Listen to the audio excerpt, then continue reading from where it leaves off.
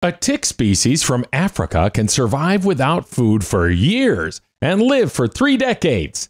That in a report at Study Finds, where we invite you to like and subscribe to get the latest information.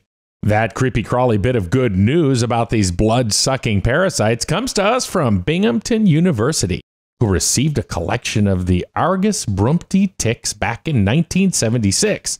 Despite running out of food sources for the critters a few years later, the professor there discovered that ticks could survive and even reproduce asexually after the males died out. In fact, the offspring of the original ticks are still alive and reproducing today, over 45 years later. Well, let's just crack the champagne and have a birthday party, shall we?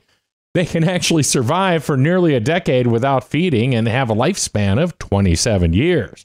The Argas brumpti is not the same as the common tick species you'll see during the summer months in America. It has a soft and leathery skin, and the African variety also bloats less and eats faster. Well, good news for them. It feeds on blood more frequently than other ticks. I feel better knowing all that information. Professor Julian Shepard originally received 6 adult female ticks, 4 males, and 3 tiny nymphs. Until 1984, the infamous bloodsuckers fed on rabbits, mice, and rats in the researcher's lab. Oh, this story just keeps getting so much better. Shepard eventually stopped using lab animals, taking away the tick's food source. Despite the lack of blood, the ticks survived for another 4 years without feeding. At that point, all the males died, leaving the females to carry on without food or a reproductive partner.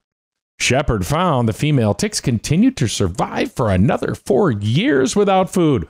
This sounds like a real fun place to visit. So 8 years after removing the tick's food source, the researcher then reintroduced the parasites to blood. This led to yet another discovery and surprising trait of the Argas brumpti. It turns out at least one of the female ticks was able to lay eggs and reproduce asexually, meaning without a partner. Well, good for them. The study author says the creature was able to store sperm over that long period without males around, a new record for any tick species.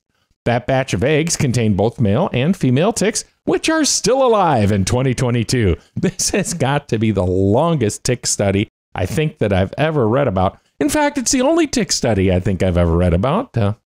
I can go probably another 45 years before hearing another one. There's so much more detail in the link in the description below on this and other studies at studyfinds.com.